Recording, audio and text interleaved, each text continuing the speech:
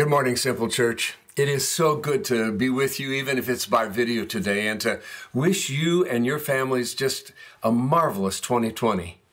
It is such a joy to start into a new year because we have great hope and some goals and some plans for wonderful things. And my prayer is that everything God wants for you and for me and for us together this year will be realized.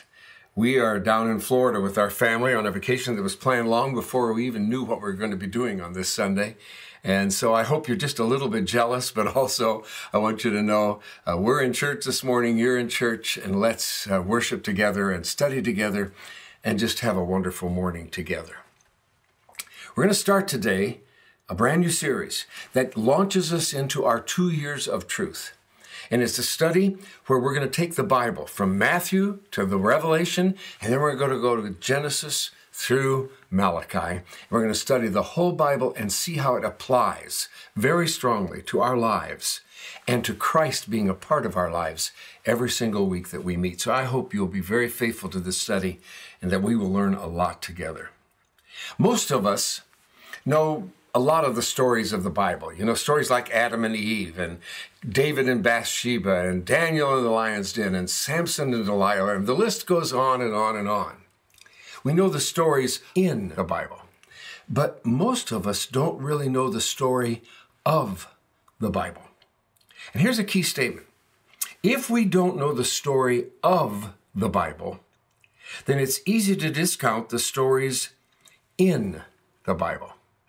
You see, as a child, most of us, I know I certainly did, we received these nice little Bibles, that have all the chapters and the verses all written out on paper, and then they're bound in this imitation leather cover with our names stamped in gold on there. And we love that. And we're taught things like, this is God's word. It'll keep you from sinning. This will help you live your life right. And for many of us, we were taught that the Bible says it. If it says it, then that settles it. And I want you to know I believe that, because I believe that the Bible is God's word to us.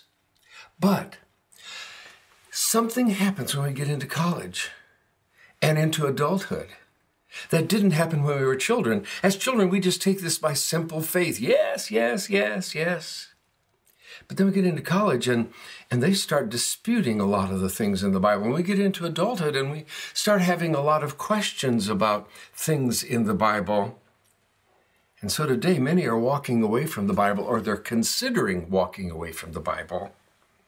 And that's why this series and our next 2 years together of going through what we call the Word of God is so very important. So let's get started, okay? By the way, it's really fun having a Starbucks because I've always wanted to do this in church and I never get to do it, so pardon me. Don't you wish you could do that? I guess you got our coffee. Okay. The story doesn't begin in the beginning. It actually begins with a first-century doctor by the name of Luke. And the book of Luke was really written to a friend of Luke's by the name of Theophilus. He was a believer, but he wanted to have an orderly account of the events of Jesus' life. So here's what we read in Luke, starting with chapter 1, verses 1 through 4. Many people, now among those people were Matthew and Mark and John and others who were documenting the times of the life of Jesus. He says, many people have set out to write accounts about the events that have been fulfilled among us. He says, all these things have been happening in Jesus' life and then even after his death. And a lot of people, he said, are writing this down and they're putting it into document form. He said they use the eyewitness reports circulating among us from the early disciples. You have to remember, when Jesus died, he was buried, and then he rose again. And for 40 days, he was with about 500 people who saw him, who ate with him, who talked with him, who heard him teach them. And then they saw him go back up into heaven to be with his Father. So he says, Theophilus, having carefully investigated everything from the beginning, I also have decided to write an accurate account for you, most honorable Theophilus. In other words, he was a pretty well-respected man in that day. He said, here's the reason I wrote it to you, so you can be certain of the truth of everything you were taught. Now, what you have to realize, it's so hard for us because we got our little leather-bound Bibles, as kids, and we had it all put together. But we have to realize when Luke was writing this document, he wasn't writing the Bible. Luke had no idea his writing, along with the writings of many others, would eventually be put into a book called the Bible. He was simply writing an orderly account of Jesus' life based on eyewitness reports and his investigative research. And he did it all for his friend, Theophilus. Now, another part of the story is this. When Jesus died and was buried, we have to understand, it was game over. It was done. At that time, there were no Jesus followers. There were no Christians. There were just a bunch of broken-hearted, disillusioned disciples who were scared and they were running for their lives because this whole hope of a Jesus movement, this whole hope of a Messiah was dashed that day that they saw him die on the cross and then be buried in a grave. It was over. Because of Rome and their part in the crucifixion, and the temple leaders and their part in stirring up the crowd to say, crucify him, the Jesus movement had been crushed. It was over. And what we have to realize is this. If the story had ended there, if the story had ended with Jesus dying and then being buried, there would be no story. None. If the story had ended there, there'd be no Bible. There'd be no Christians. There'd be no church. And as we'll even see in this study, there would be no Old Testament. Because you see, if Jesus died and was buried, and that was the end of the story, then nothing else matters. He's just another dead good guy. So what we have to realize is the resurrection made all the difference. And what Luke was doing was documenting the life of Jesus because his life didn't end on that Roman cross. The reason anyone became a Jesus follower because they had witnessed Jesus was alive. And that changed everything. That gave a whole brand new confidence and a source of joy and a source of purpose and a source of security to them as they faced down anyone who might even try to kill them because of their message. And so Peter, this guy who had denied Jesus 3 times and was scared to death, after he saw the risen Savior, he was speaking to Caiaphas in Acts 2:32, and he said, God raised Jesus from the dead, and we were all witnesses of that. In other words, we didn't read about it, we didn't hear about it, we saw it. So now we go back to Luke chapter 1, and here's what he's saying. Many people have set out to write accounts about the events that have been fulfilled among us. Now, I've got to have you understand right here.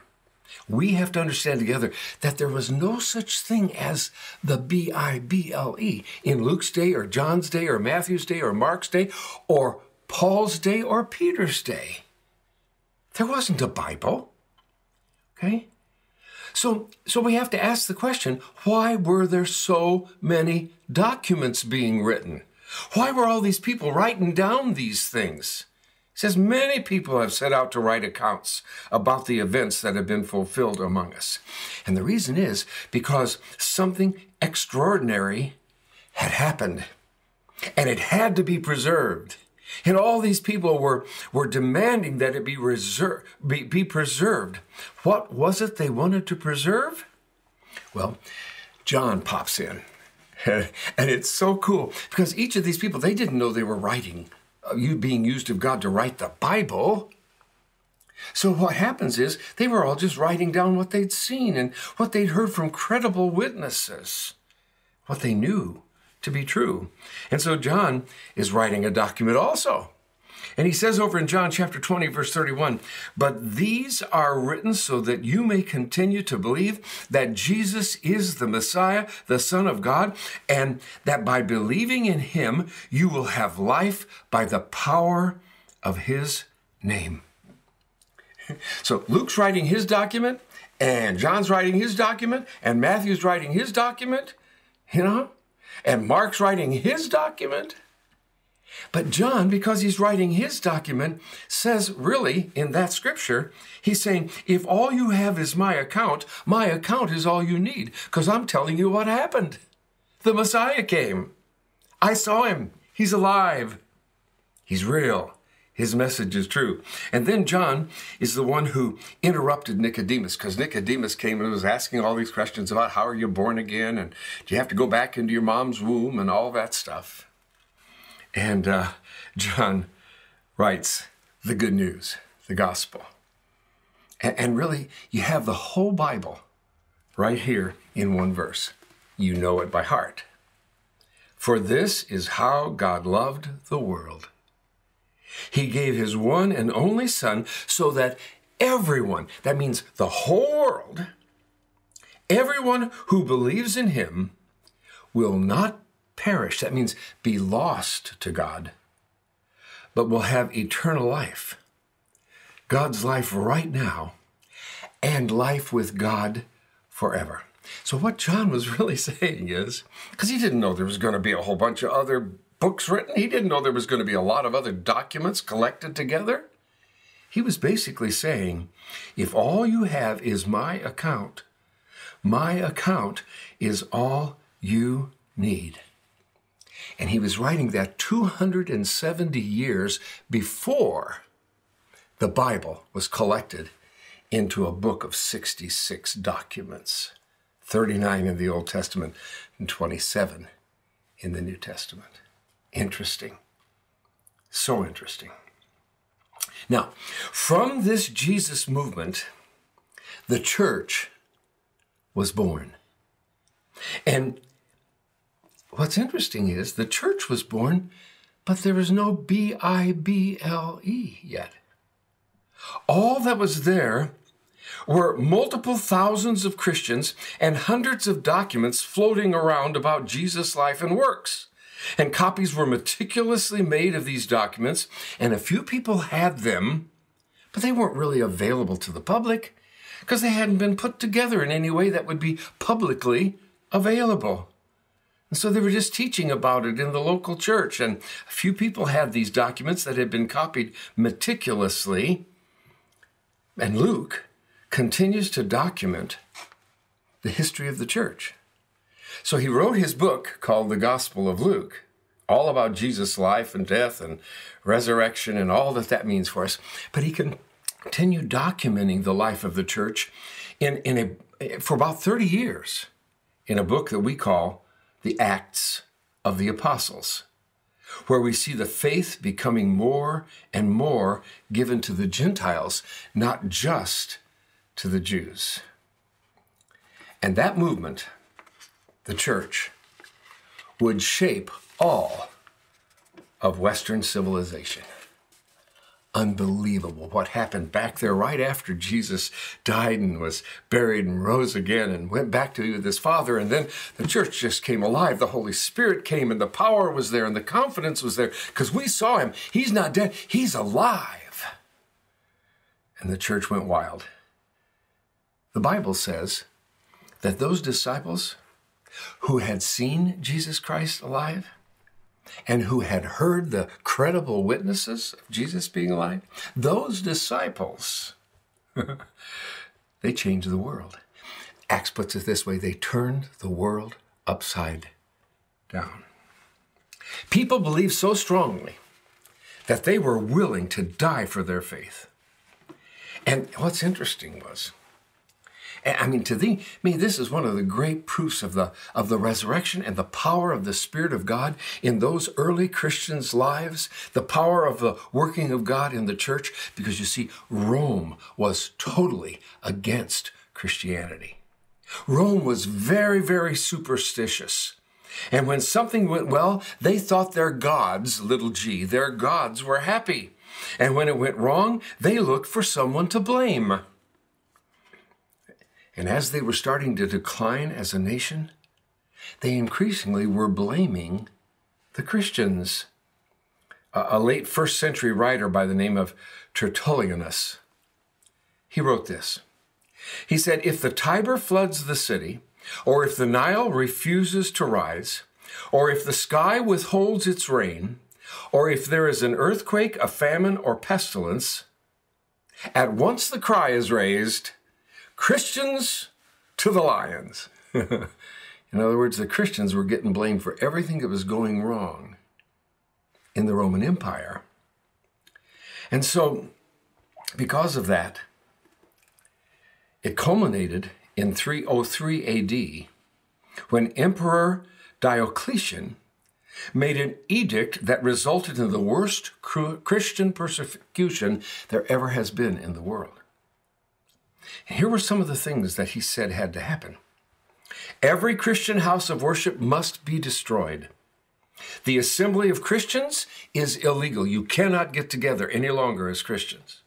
All spiritual leaders must recant their faith, offer a sacrifice to the Roman gods, and declare that Caesar was their Lord, or they would be killed.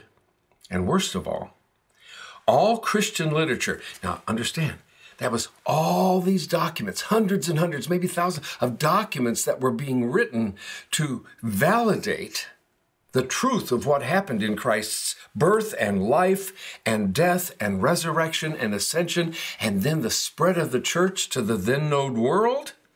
All Christian literature was to be turned in and burned, and if you were caught with any, you would be killed after you watched your wife and your children be executed. That was Diocletian. Nice guy, huh? And he put that kind of edict over all the Christians. Multitudes of people died protecting. Now get it. They were not protecting the Bible, because it didn't even exist. Okay? They were protecting copies of Matthew and Mark and Luke and John and copies of Paul's writings and Peter's writings. And even during that persecution, Christianity continued to spread. It's so interesting about persecution. It seems like it almost fires up Christians. You know, we've gotten so lazy in this day and age because we're so blessed with security and we can go out in the streets and preach the gospel in most places if we want to in America. But you'd even speak the name of Jesus. You even hold a piece of Christian document in your hand back in those days. You could be imprisoned. You could be killed. And a lot were. Well, political reform came, and it eased some of this persecution. Now, what's so amazing to me is that in the 30s AD, Jesus was crucified. And the church started. And within 200 years, I guess it's 300 years, within 300 years, what had happened was that Christianity had overtaken the Roman Empire. This mighty nation was overtaken by Christianity. Here's how it happened. By the year 324 AD, Constantine the Great canceled the edicts of Diocletian, and he returned property to the church, and he allowed Christians to worship freely. And in not too long a time, Christianity became the preferred religion and faith of Rome. And as you know, out of that even today has come the Roman Catholic Church. And it's still going strong today in many, many parts of the world. It's amazing the change that happened. And out of that have come all of the Protestant churches and all of the Bible preaching churches, to where there are untold numbers of them all over the world today, all because some people back right after Jesus' death and burial and resurrection, they started writing documents. Just to say, this is what I saw. This is what I know these people to be true saw. And we experienced it, and we heard Jesus say it, and we got to write it down. We got to preserve it so that these messages aren't lost. They're available for the future. And you and I, we pick up our Bibles, our Bibles, and we say, isn't this nice? All these little chapters and verses, and they're all divided and printed, and isn't that nice? They didn't have any of that. For 300 plus years, they didn't have any of that. They just had those documents floating around. Well, when this change happened in the Roman Empire, it's so cool. For the first time, Christian scholars could meet publicly, not under the threat of persecution. And they could bring together this extraordinary collection of valuable and reliable, what we would call New Testament documents. And they sat down, the elders of the church, the bishops of the church by that time, the leaders, the people who knew the most about God and his work in people's lives. And they sat down with those documents, and now the stage was set for the very first, what is called Ta Biblia, or we would say the B-I-B-L-E, the Bible. There's so much to this story. And I hope you won't miss the next 3 weeks, because we're going to take you right through until, hopefully, by the time we're finished with these 4 weeks, before we get into our 2 years of truth, actually, that you and I will say, oh my God, what a miracle of your grace and your kindness to give us your truth. Because one of the key verses in the Bible is this: you will know the truth, and it will set you free. And if there's anything God wants for his people, it's freedom. But that freedom only comes from knowing and loving and obeying God's word to us, as recorded in the documents, as assembled into a book called the Bible. So I hope you won't miss any of these next 3 weeks, because they lay the whole foundation. If we're going to study starting in Matthew in February, then we got to understand, what are we studying? Why is it important? How does it apply to our lives? What does God want the Bible to mean to you and to me? I also want to encourage you to sign up for our 2 Years of Truth Bible reading, because if we will take the next 2 years and in small little increments every day sent to us over our phone devices, I'm telling you, it's an amazing thing of what God can do to help the Word of God, the Bible, the B-I-B-L-E, to become alive and life-changing in our lives. So here's Brandon to tell you a little bit more about how you can read the Bible through in the next 2 years. God bless you. Happy New Year. It's so good to have shared with you this morning.